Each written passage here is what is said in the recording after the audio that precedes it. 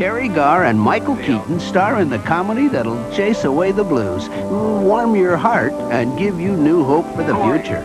I'm your babysitter. Shop around if you want to, but you won't find a funnier bargain than Mr. Mom. Tuesday on HBO. Oh, what a show. There's no place like HBO.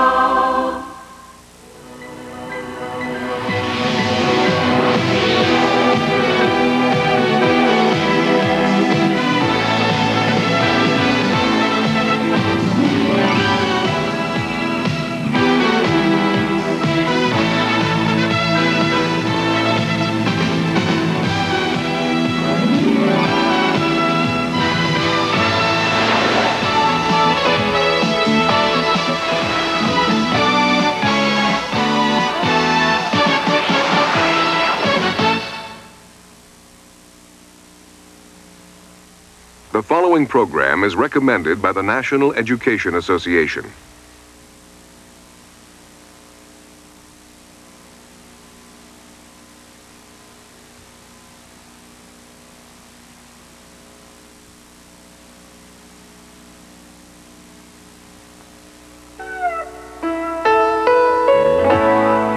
Remember when things were different then? But then all things change, somehow rearrange.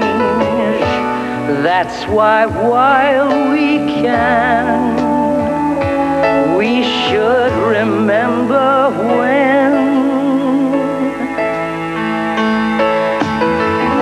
Memories are supposed to be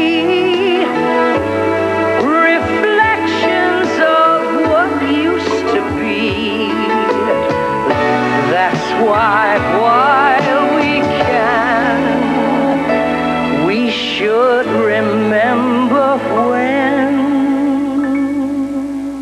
Remember When, a fond remembrance of the people and events that have combined to become the story of America. This episode, The Image Makers, a look at advertising and its effect on American life. Your host for Remember When, Dick Cavett.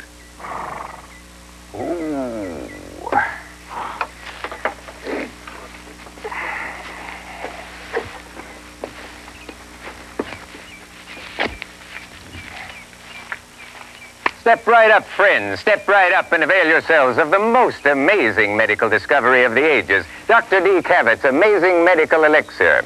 An angel of mercy in a bottle. It's guaranteed, yes, guaranteed to cure scrofula, erysipelas, bald head, leprosy, scurvy, pimples, ulcers, canker sores, baldness, and the pip, and is a specific against the quinsy. Only 50 cents a bottle, and your money back if it doesn't do just as I say. There was only one problem with getting your money back. Dr. D. Cavett and his wagon full of magic might not pass this way again for some time, and with good reason. A little alcohol mixed with some tinted water couldn't cure anything but maybe the blues, and truth in advertising was still 150 years away, and the standard of the day was simply let the buyer beware, or in this case, perhaps Cavett emptor. But advertising didn't get off to a very responsible beginning, and while there are some who would say that it hasn't changed that much, it has in fact undergone an amazing transition. And by looking at these changes and by reviewing 200 years of American commercialism, we can almost trace the social, economic, and moral development of an entire nation.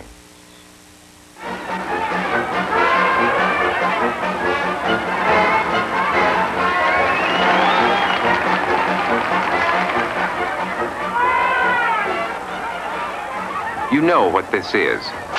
If you're just a casual observer, you might call it a circus. If you're an excited kid, you might call it terrific. If you're a reviewer, you might call it spectacular or even boring.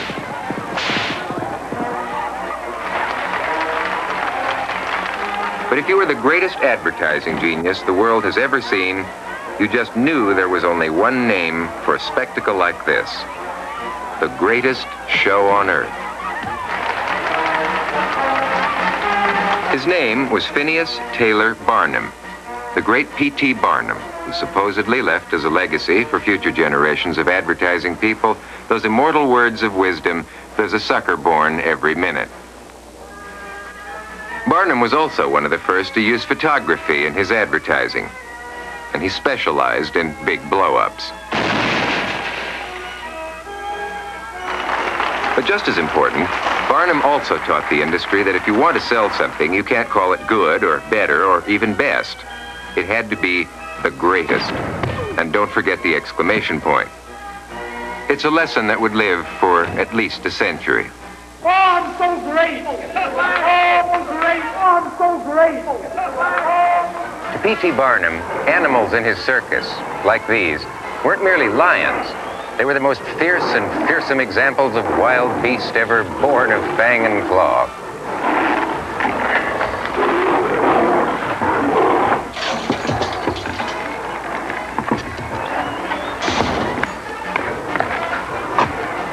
And, of course, it took the bravest and boldest men on the face of the earth, men of death-defying raw courage, to enter the ring with these untamed denizens of the jungle.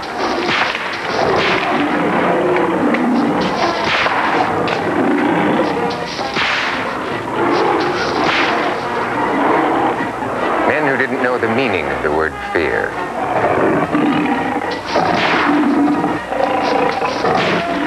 I hope they find one.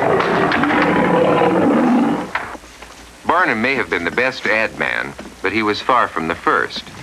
Even old P.T. never staged anything as spectacular as the eruption of Mount Vesuvius in 79 A.D.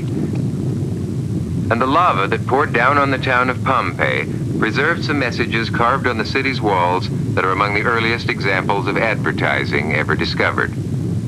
Modern scientists who carefully dug up the remains painstakingly deciphered the wording and found some of the messages to be less than earth-shaking. Travelers, one of them read, going from here to the 12th tower, their Serenus keeps a tavern. This is to request you enter. After 19 centuries, it's a little late to ask, what has Serenus done for you lately? Holiday Inn. Welcome to our people-pleasing place. But it's remarkable how the appeal for customers has remained basically unchanged. By United Industries. We offer you a choice of the most popular locations. Advertising came to America with the Pilgrims, but the days of bold graphics and ballyhoo would have to wait for improvements in the printing press and the innovations of men like Barnum.